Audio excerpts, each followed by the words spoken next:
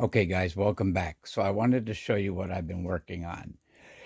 So I've got several different theories of how I'm going to make a commutator or commutator, I guess you call it, and a I forget what you would call the other side. So the commutator would be on one side here, and then the other side would have the steady state connection. So I thought about taking a bearing like this one and getting the grease out of it and putting that on one side and connecting a wire to that for the steady state, and it would work. I've already checked it out. But then I also rigged this up. I wanted everything to be 3D printed. So this is a contact for a brush, or yeah, it's the, I guess this is carbon or graphite or whatever it is. And I have this end here, this end cap here, and as you can see, if I go like this, you can see how that pushes up, and that would rest underneath there like that, obviously with some pressure on the bottom piece with the wire connected to that, and that would be the steady state of the commutator. Then for the actual commutator itself, I have this cylinder, and I have different sleeves with one space, another sleeve with two spaces, another sleeve with three spaces.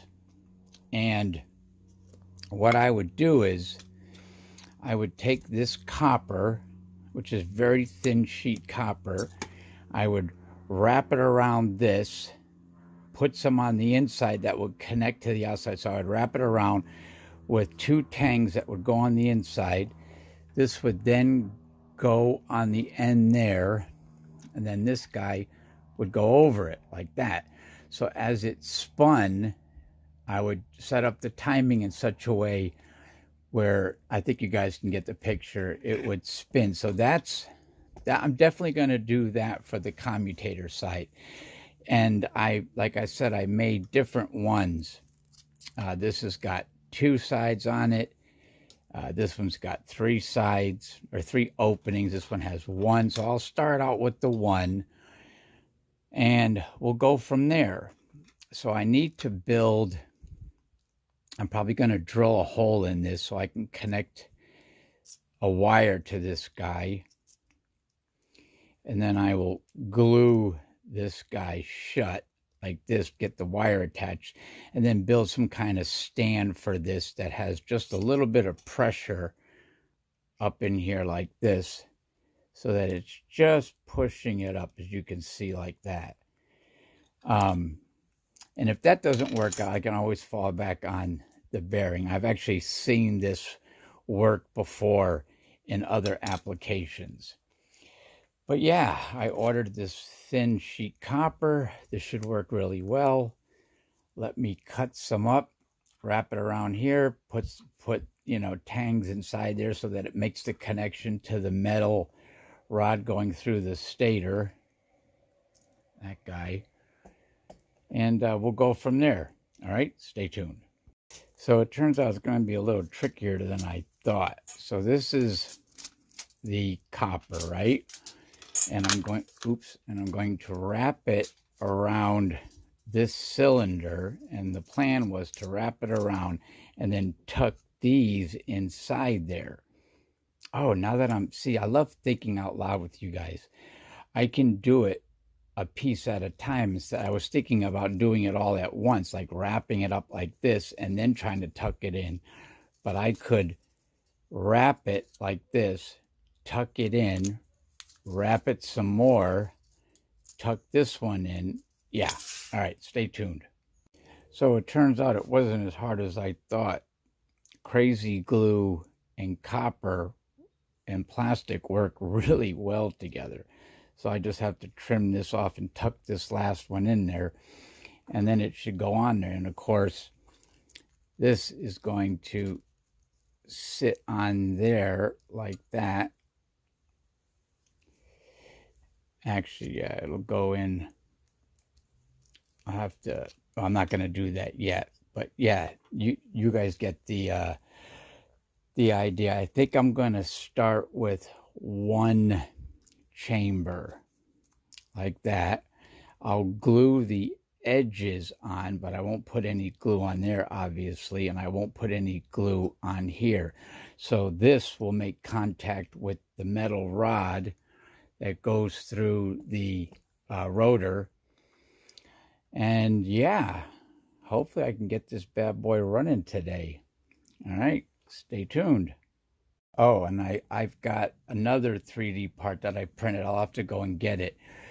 But it's a, oh hell, let me go get it. It's a it's a part that I printed out that has a base and a stem that comes up, and I will mount something on there that'll hold another piece of this copper sheet, obviously with a wire attached to one of the endpoints or one of the inputs. I forget which one it actually is. If it's, I think it's the positive terminal from the battery or the negative. I don't know. I've got the drawing, so I can figure that out.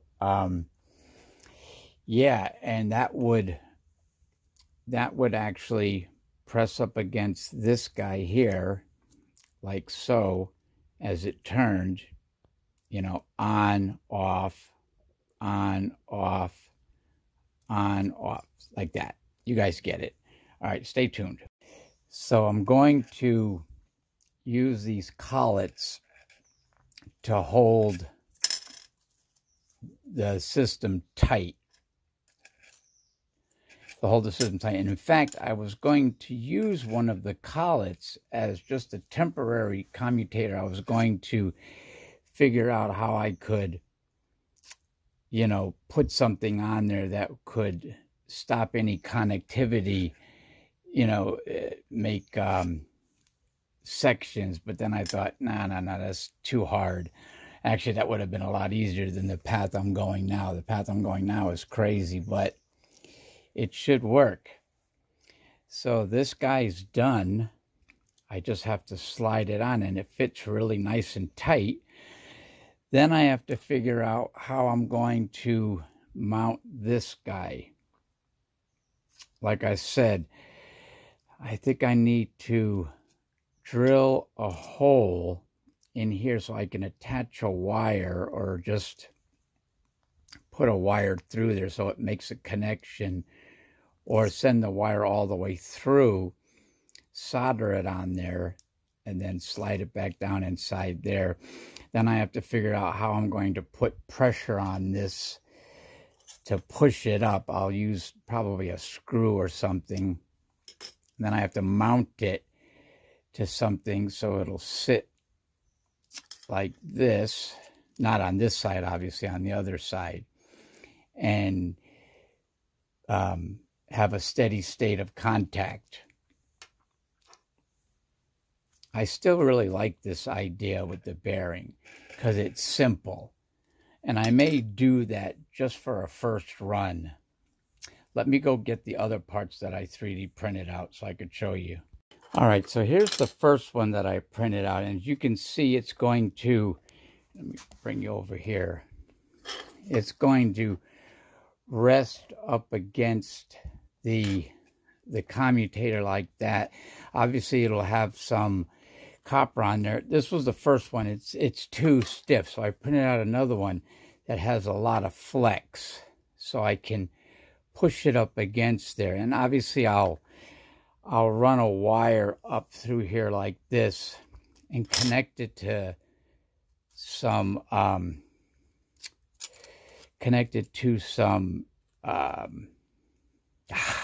copper foil. I noticed that this is too big, so I'm going to have to either put something on here, which I probably will. Like I'll make a little bump on here like that and cover it with copper. Attach the wire, run it down there. And so that'll sit right there. Measured it out pretty good. That's right on. And again, this one flexes, so I can not press it too hard up against there. But I'll have something like this on there, you know, that has copper on it so it can press up against there. You guys get the idea. I just have to figure out how I'm going to do the other side. I think I might just do the other side with this one and run a wire up through there, put some copper on there, and just do it like this for the steady state. All right, stay tuned. All right, so it's been a while, excuse me, since I built a Newman motor. So I had to go online and get the wiring figured out. So yeah, like I said, the positive from the power source goes to the commutator. The negative goes to the bottom wire of the bottom coil. And then the top wire, yeah, the top wire from the top coil goes to the steady state. And then, of course, you've got your rotary magnet in the middle. Now, I don't know if this is the common way to do it. I don't know if you can put the negative to the commutator and vice versa. But this is, they all seem to follow this same pattern. So I'm going to, I found this on, I just did a search for Newman motor diagram and this guy came up. So yeah, this is how I'm going to start it off. Now I don't remember, I remember the last time I built one, whether the poles have to be straight up and down, and then the start of the connection to the commutator is facing horizontal or vertical with the poles of the magnet, if you know what I mean. And I can't remember. I remember that I had figured it out and was, able to quickly set it up. So I'm going to start it off like that with the connection facing one of the poles. And according to this,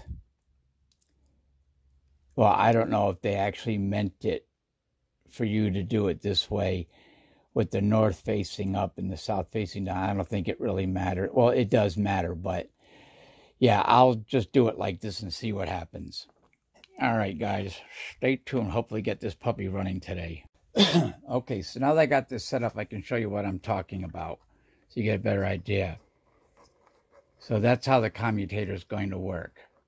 And again, I've got some printed out with two sides, or two openings, three openings. I'm going to start out with the one opening just to see where that takes us. And hopefully that'll be tight enough on there. It's not super tight, but I think it's tight enough. Anyway, we'll see. I still have to figure out how I'm going to trigger what I'm going to put on the end of this. That's not going to be too difficult to think of. And then connect the wiring and probably just use this guy, this bearing right now, temporarily before I hook this puppy up, which I really want to do because that's cool. And it's 3D printed. Again, my whole goal is to 3D print everything, short of the magnets and the wire and the metal rod, and the connectors. I probably could have 3D printed these, but that's taking it a little too far.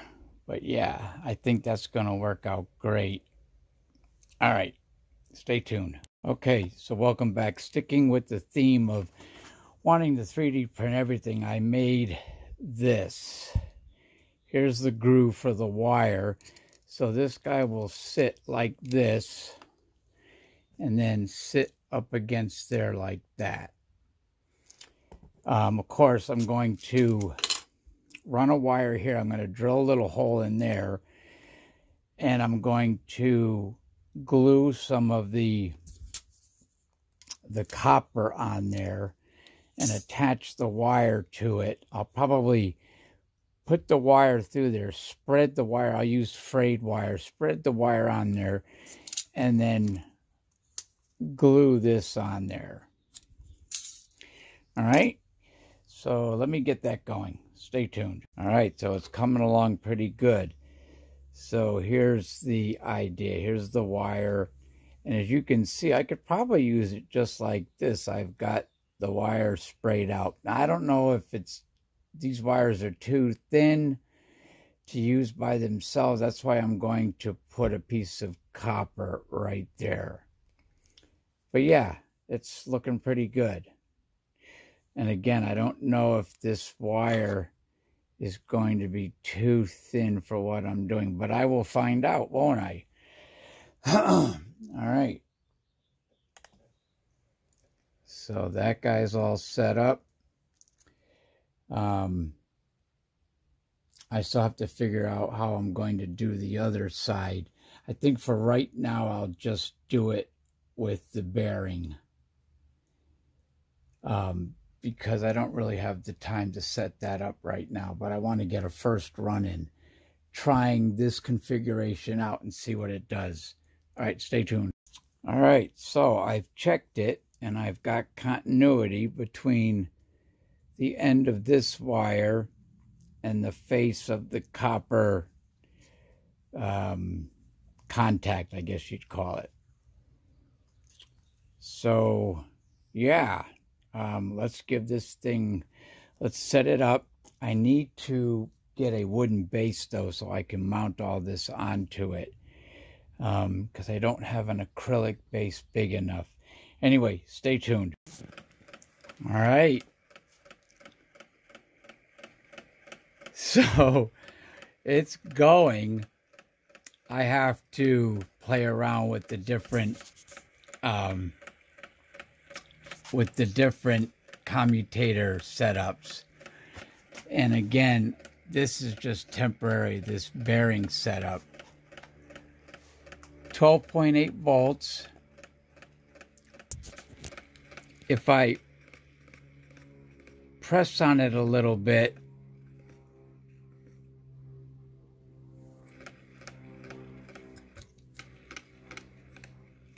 it doesn't go the other way.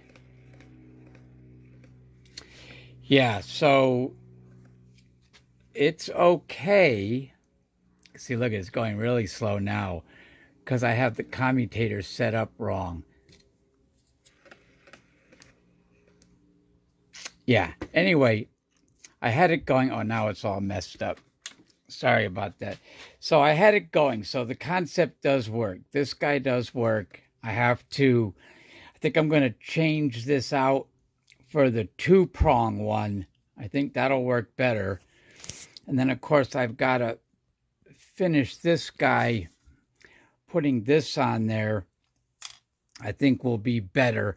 Because even though this works, I wouldn't call it intermittent, but because it's not a continuous contact, like when I did the continuity test with it, you can hear the meter going beep, beep, beep, beep, beep, beep. So there was intermittent connections.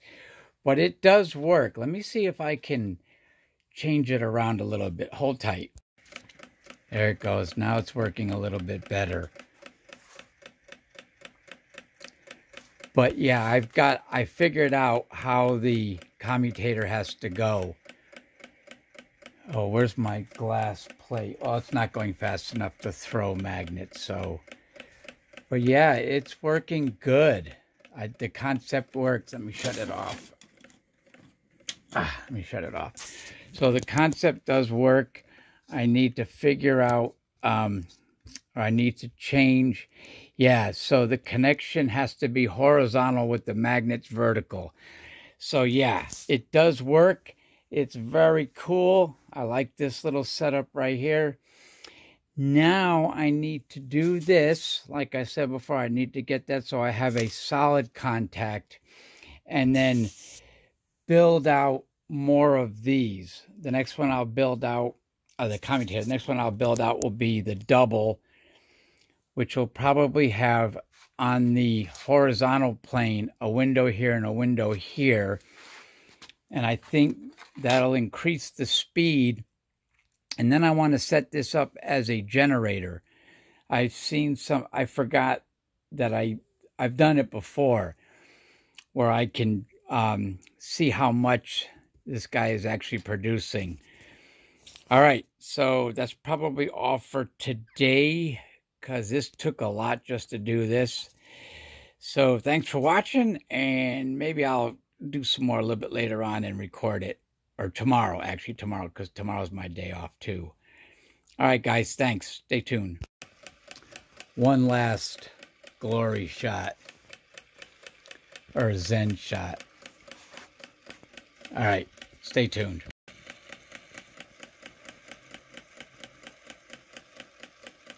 It's going pretty good now. I pulled it closer towards the arms. All right, enough of this. Thanks, guys. Later.